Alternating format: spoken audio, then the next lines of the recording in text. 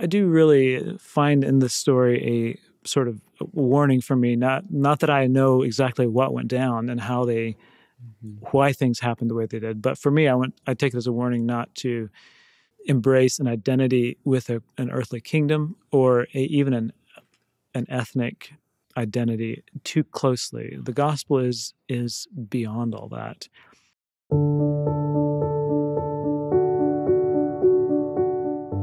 Well, Lucas, welcome back to the Anabaptist Perspectives podcast. We'd just done a previous episode with you on the early church in the East, or like what we would think of as Middle East, Iran, India, some of these places, and like really, really early church history, right after the crucifixion of Jesus on up through, and pulling some lessons and some interesting perspectives from them.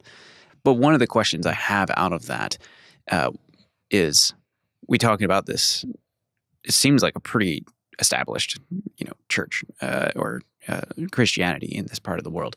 And that's not the case anymore. So a lot of what I want to talk through in this episode is like, what happened to these people? But before we jump too deep into that, maybe just a quick overview of kind of bring our audience up to speed of who we're talking about, what time in history this is, and then, we could go into, okay, where did these people go? They're not there anymore. So you want to fill us in there. Yeah, thanks, Reagan. So right from the first days of the church, it existed, of course, in Jerusalem and Judea and Samaria, but it started to spread to Antioch and from there west, but also it spread to Edessa, which is in kind of northern Syria, southern Turkey, and east. And so the first century of the church, we have Christians in Iraq, in Turkey, in probably in India as well. They weren't considering themselves necessarily a separate church from the Roman church, for instance, because we didn't really have, that's not how people thought about church back in those days. But they became, they're known today because of the Syriac language which they spoke and wrote in, as well as eventually the historical path would lead them in a different direction than the Western church. Mm-hmm. Mm-hmm. So you mentioned a lot of countries that don't really have many Christians in them at all. Iraq, Syria, Turkey, Iran, etc. Well, what happened to these people? Where did they go? Yeah, that's a long story. So if we would trace the timeline forward, starting from, let's say, the year 100, when we have record of churches in those places in Iraq and Syria, those churches continued in fellowship with the rest of the Christian world for hundreds of years. And now, as you may remember, there was sporadic persecution in the Roman Empire during that time. So sporadic doesn't mean insignificant or minor. It just means that it might last for a decade or even just a couple of years, which is plenty of time for people to be killed, to be exiled, to be tortured, and so on. So they were very serious persecutions. Meanwhile, Christians started to go over into the Persian Empire. Persia was one of the other great world powers at the time, right alongside Rome, and they kept fighting over the borderlands. And there were a lot of Christians who lived on the borders of Rome and Persia. In the year 313 AD, Constantine issued the Edict of Milan, which was the edict saying Christians wouldn't be persecuted anymore in the Roman Empire. That actually took a little time to work its way throughout the Roman Empire. But up until that point, there hadn't been any significant or serious persecutions probably in the Persian Empire. But around the year 340, as Christianity is now being proclaimed as the favored religion of the Romans, there are lots of Christians living in Persia, and the Persian Shah is saying, wait a minute, I guess these people are a fifth column. They must be they must be working for the Romans, or at least they potentially could. And I think that Constantine at one point sends a letter to the Shah, to the leader of the Persian Empire, saying, be nice to these guys, be nice to the Christians. And that actually doesn't help very much. So was there this sense that, okay, Christianity's all wrapped up with the Roman political system and Rome being our enemy, and then Christians get caught in the crossfire between those two empires, basically? That's right. And so just for context, there had been Christians who just moved into the Persian Empire because, well, it was their home, or B, they just decided to. But then as Rome and Persia fought, sometimes Persia would conquer territory, and in the age-old tradition, they would exile people. They would remove them from their homeland and take them back to Persia. So there were there were several batches of Christians who'd come over. So now, around the year 340, there was a very severe persecution that started in the Persian Empire. Lots of Christians killed. It was particularly severe, and historians debate exactly the ins and outs of it. It was particularly severe for people who had converted from Zoroastrianism to Christianity. It was one thing to be a Christian and move into Persia, but it was another thing to be particularly a nobleman who converted from the official Zoroastrian religion to Christianity. Mm-hmm. Persia and Rome continued to be rivals right up until the Islamic conquest. And Christianity did achieve some kind of recognition in Persia. It was never an official religion in Persia. So this is one thing we can say about Eastern Christianity or Syriac Christianity, is that it was never the state religion. It was never the official religion of any state. Oh, and that would be pretty different from what you're seeing in the more Western branches of Christianity, right? Where with Constantine and later on, it's very tied in with government, politics, and empire. Is Precisely. that okay? It becomes, first of all, the favored religion. In 325, Constantine sort of sponsored the Council of Nicaea. Yeah. I feel like that's a pretty profound piece right there, especially for us as Anabaptists, as we kind of point to that as like, ooh, that's when the church got really mixed in with world powers, worldly powers and so forth. And unfortunately, the picture is actually a little more complicated than one would maybe wish for from just that statement of it was never an official religion. Mm-hmm. The Christians were in the courts of the Shah during periods when there wasn't severe persecution. They received official permission to have their organizations and so on. So, and in some places like Armenia, Christianity became the official religion before it did in Rome. So Rome was not the first Christian empire. Really? Okay. Even in Edessa in the year around 200, we have a king putting a cross on his coins. So really? We don't know what kind of a Christian, or if he was a Christian, he may have just sort of been a religious connoisseur and picked up some symbolism, put it on his coins. We don't know why. Edessa didn't become a Christian city at that time.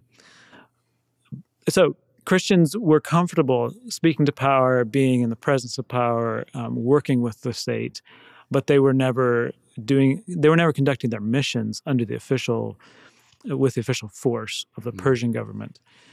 And in fact, then as we progress further into the 400s, these churches that are either in the the Eastern Roman Empire or the western part of the Persian Empire, there arises a controversy with some of the rest of the church over the way you describe the incarnation of Christ. And so a man named Nestorius is excommunicated along with all the churches that agreed with him, which is kind of the whole East. And so those churches wound up going their own way. They were already going their own way before this. But the Church of the East then becomes separated from the Roman Empire and the churches in the Roman Empire. So there was a division in the church. And this happened around 431 with the Council of Ephesus, where a large portion of the Eastern Church left. Then over the same issue, the emperor in Constantinople now, and what would later become called the Greek Orthodox Church or the Byzantine Church, they were trying to heal this rift and achieve a compromise. And what wound up happening was the Church of the East didn't come back. And also the people who had been most energetic about resisting the Church of the East, they also left the Orthodox Church because they felt like the Orthodox Church was compromising too much. And when I say Orthodox Church, they all called themselves Orthodox, but what we know today is the Byzantine Orthodox Church. And so you have now kind of three major groups with smaller groups within them in the East. You have the Church of the East, or known as the Nestorian Church. You have the Byzantine Orthodox Church, and you have what we might call the Syrian Orthodox Church, or the Miaphysite Church. Miaphysite comes from the way they talked about the natures of Christ. The thing to know about these is that the doctrinal differences really are not that great. They really can come together. They had different ways of emphasizing and talking about the nature of Christ. In the East, they talked more about Christ's relationship with his Father, like the fact that he was a son, that he was a mediator, that he was a servant of the Father. which is biblical. In the Miaphysite church, they tended to talk a lot more about the divine nature. So the Word became flesh, and so this whole it was all the discussion was about the divine nature, but they had different ways of emphasizing aspects of the incarnation. And so, of course, it was also a power struggle. It wasn't purely doctrinal, but they did care about doctrine, and they made it. It was worth splitting the church for those doctrinal definitions for them. Mm-hmm. The Miaphysite church, or the Syrian Orthodox Church, was now also without state power. They were at times persecuting other Christians. At times they were persecuted. And again, some things about that should trouble us, but also it's notable that in their outcast status, they were tremendous missionaries. They were zealous. They traveled. One of their leaders, Jacob Baradeus, traveled hundreds of miles by foot. He wouldn't take a donkey or a horse, and ordaining church leaders and strengthening their church. And so they wound up also spreading the gospel to new areas and new places. So the outsider status of the Church of the East, or the Nestorian Church, and the Syrian Orthodox Church, or the Miaphysite Church, didn't inhibit, and maybe even kind of accelerated their spread. So all this is going on. We're starting to see the church in some places, especially in the West, getting much more tied to worldly kingdoms and so forth. That doesn't seem like that was happening as much in the East, is what you're outlining. But then ultimately, we go to, say, somewhere like Syria today, and there's just not nearly what you were just describing is not really the case. So where's this story change? So I wonder if we should look at the story as sort of a cautionary tale of success. Okay, the church, of course, in the 400s, with the emperor's sanction in the Roman Empire, was rapidly becoming, if not already, a majority of the population. A similar thing was happening even without the emperor's blessing in Persia, in the Persian Empire, so that in the 600s, when the Muslims invade and overthrow the Persian Empire, they're dealing with a majority Christian population. And so we can only imagine how that affected church, how it felt to go to church with a majority of your neighbors versus a rather smaller minority who were really devoted. And that's not to say that there weren't many Christians who really loved the Lord during that time, but the nature of the church did start to shift, and you see church administration looking a lot more like politics, more like government. But even after the Muslim invasion of all these areas, there continued to be really a Christian majority, probably for quite a while. We don't have hard numbers. People kind of extrapolate from the numbers we do have differently. It's a common misconception that the Muslims came in the 600s and the church just crashed down, and now it was all, you convert to Islam at the point of a sword. Actually, the Muslims initially, and you know better about this than I do, but they initially really didn't want everybody to become Muslim because they could use outsiders, people who weren't Muslim, for tax purposes. There were benefits. They could tax them higher, and et cetera, et cetera. Nonetheless, the church continued to spread. So in the 800s, we have the Church of the East, known as the Nestorian Church. They're baptizing what they call Catholicos in Tibet. They have their strong presence in Afghanistan, Turkmenistan, China, and they're in Sri Lanka. So they're just right all through Asia, and they're talking with Buddhists, they're talking with Taoists, and engaging in dialogue. So we see something there, which is maybe the counterpart to. In the last episode, we talked about how these folks were they took Christianity really, really seriously, and their lives were anything but easy. Asceticism was a strong trait, and they made the Christian life so hard for themselves that it looked attractive to people. It was something you would want to be. But along with that, they also, in these centuries, like we're talking 600, 700, 800, they were also translating Christian ideas not only into the languages of the people that they were going to, but what we would call today contextualizing. They were using Chinese philosophical language to describe what Jesus did in coming to in his incarnation. They sometimes used symbols that came from the culture that they were going to, the symbols that we would maybe associate with Taoism, let's say, or Buddhism. They would use those as a way to explain Christianity. And so without being able to know exactly how that worked out on the ground, we don't know exactly to what extent they were faithful to the Christian message, but they were very happy to accommodate other cultures in their taking the gospel. So they spread far and wide. They maintained a strong majority in many areas that were under Muslim rule. And occasionally there were some problems and there was some persecution under Islam, but not so much until, at least in Philip Jenkins' book, The Lost History of Christianity, he ascribes a lot of the sort of downfall of the churches in these areas to the Mongol invasion. So the Mongols were, they called themselves the scourge of God. They came from tribes that had actually been, had some evangelism. And so they had some Christian concepts, even if they weren't really Christian yet. And the Mongols came sweeping through Asia and just devastating cities like Edessa, cities that were like Merv, which is in Central Asia, cities that had a strong Christian presence, but also just lots of people in general, just massacring people. The Mongols were, their onslaught was horrific. And so, and yet they at least considered themselves kind of Christian sometimes, or at least they were influenced by Christian ideas.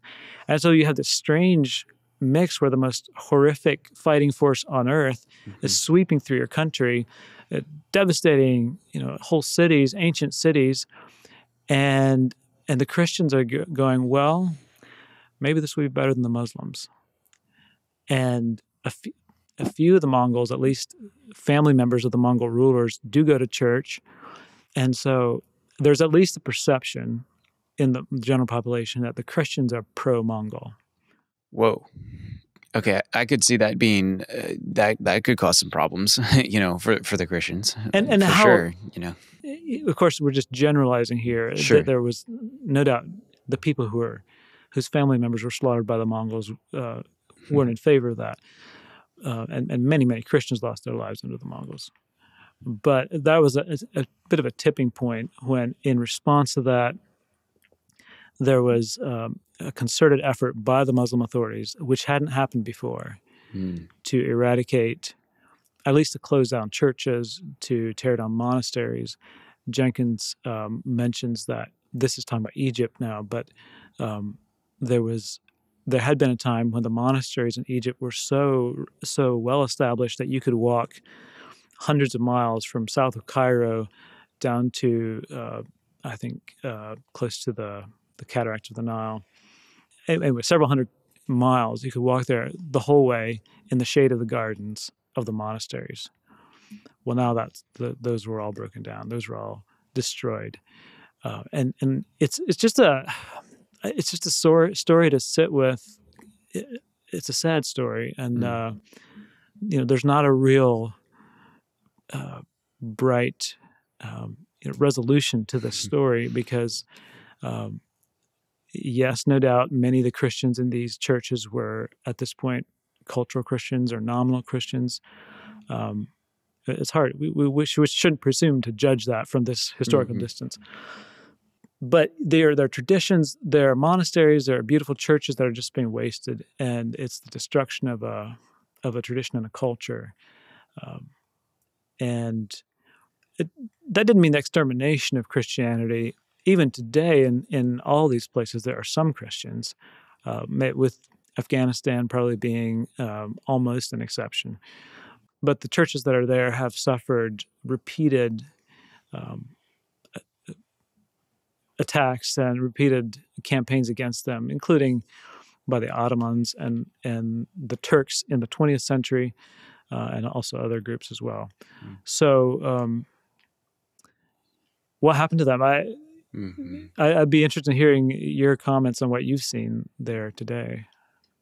Well, yeah, it's a really hard question because, yeah, the amount of Christians across, I would think more the Middle East is how I frame it, I guess, myself. But yeah, the numbers have just incredibly declined, even in the last 50 years.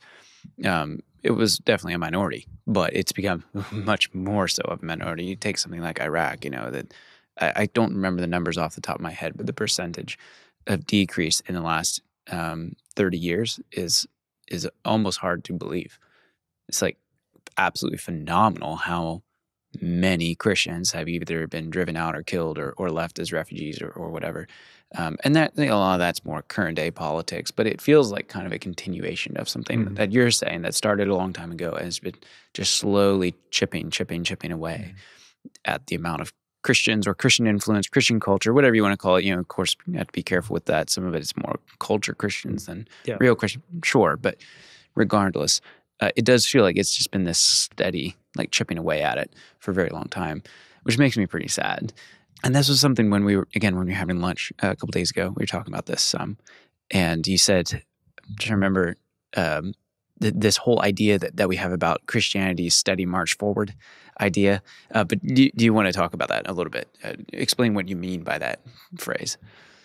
Well, a lot of our historical consciousness, I'm speaking as a Western, as an Anabaptist, and as a young person, we don't have a very rich historical background to our thinking about missions. And so for us, sometimes we think of missions as being born with William Carey, Hudson Taylor, wonderful figures of the faith, by the way.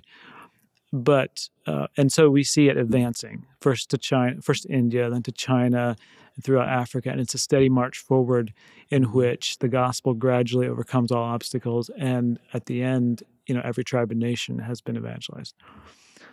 The reality is that in some of these places, such as China, the gospel was there a long time ago. And so we do tend to forget the contributions of the churches of the past. We also tend to forget that faith can be lost, churches can decline and come to a point where they're no longer vibrant and no longer effective. And this is part of our story too. And so when I look at the decline of the churches in the Middle East and elsewhere in the world, it wouldn't be appropriate for me to assign blame or to analyze that, except to realize maybe that sometimes we do tend to measure success in rather earthly terms, even as the church. We have Christian. We're as Americans, we look at our Christian founding principles and so on, and we feel that our nation has been friendly to Christianity and so on. The fact is that maybe identifying too closely with the external markers of success. We have so many churches, so many people, and so on. Maybe that's a mistake. Maybe we shouldn't even make counting noses and counting churches our goal. Maybe we should make it our goal to be faithful to Christ. It matters how many people come to know Him. That matters. Sure. But faithfulness and remembering not to get caught up in the allure of the powers of this world.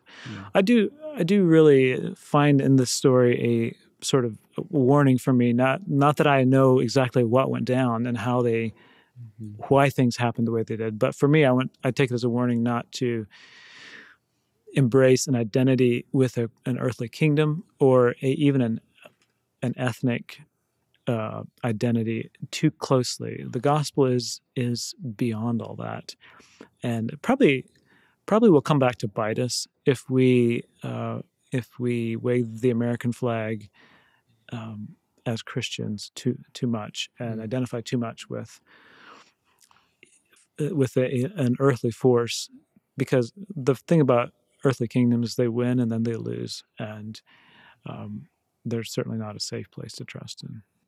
That's a really great point, because you can imagine some of these churches in the East, way back in the day, say feeling very established, like we've been here for a very long time. This is incredible. It's growing. It's, getting well established. And now we look at those places. You mentioned Afghanistan earlier, as a place where there was a lot of, I guess a lot, it depends on how you define all this, but there was a thriving church. I don't know. Yeah, there was a church there, yeah. right?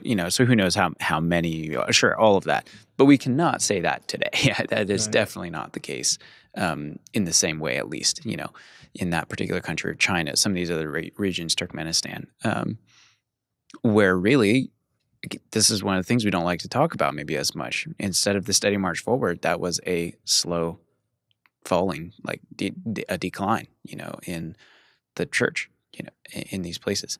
And that's really sad, I'm not entirely sure what to do with that. It's kind of painful. At the risk of